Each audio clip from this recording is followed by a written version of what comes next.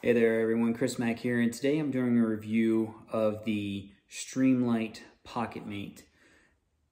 Teeny tiny little light. This does come in 4 colors, blue, silver, red, and pink. It has 2 modes, and I'll do some brightness tests here in a little bit, but it has 325 lumens and then 45 lumens. It's a rechargeable battery that is charged by a micro USB port. The on-off switch does light up. Here, let me, so see that does light up. It's red when it's still charging, and then it turns to green whenever it's fully charged. As for carrying, it has a little carabiner clip here that can go in a key ring. And then it also has this little clip as well on the side. And that is so you can put it on your hat and turn that on and have a headlamp.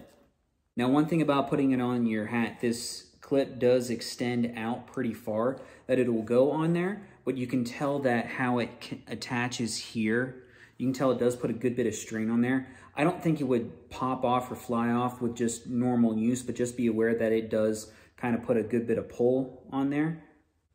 Overall, before I get to the brightness test, because I'm here in the garage and it's night, and we'll go ahead and put this up against the wall so that way you can see the different lumen counts. I've been using this at work, and some of my colleagues have been using this at work as well, and just experiencing how it does in different settings with the brightness modes, how well it holds up the charge. Between a few of us using this, I have yet to, other than just putting it in there to show you the light saying that it is charging, I have not charged this since I've gotten it. And it's holding up extremely well. Everyone who's used it is extremely happy with it. And a lot of folks I know are already planning on getting their own.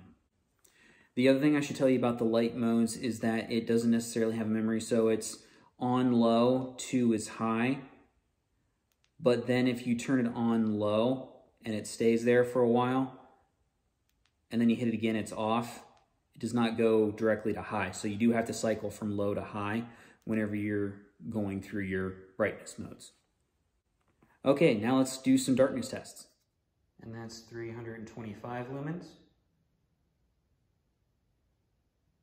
This is the 45 lumens. To about the front of the truck there is probably about between 10 and 12 feet. Overall, for a really small keychain light that's rechargeable and holds up really well and has 2 different light modes, I really do like the light. It's not necessarily for me though. I've never been a keychain light kind of person, but it actually at work does very well because I can put it on my name badge and it's nice and handy to have for that. But for an everyday, just not my thing. I think it's a great light. I think it's great for the purposes that it's used for. Again, just not my kind of a thing. That being said, because it does recharge well, it's from a good company. For the price tag, depending on which color you get, I think it was anywhere between $23 and $27. Regardless, all of the colors are sub $30. It does come with a little recharging cable. It does not come with a wall plug though. So you do need a USB wall plug, but it comes with a little pigtail that you can plug that in. And overall, like I said, it holds up extremely well. It's well built, it's very sturdy. The charge holds for quite some time. Like I said, we used it for several night shifts without any issue or problem. And without having to be recharged for quite some time. I think we used it for at least 4 or 5 night shifts without having to recharge it. As always, if you would like one of your own, there will be a link down below in the description.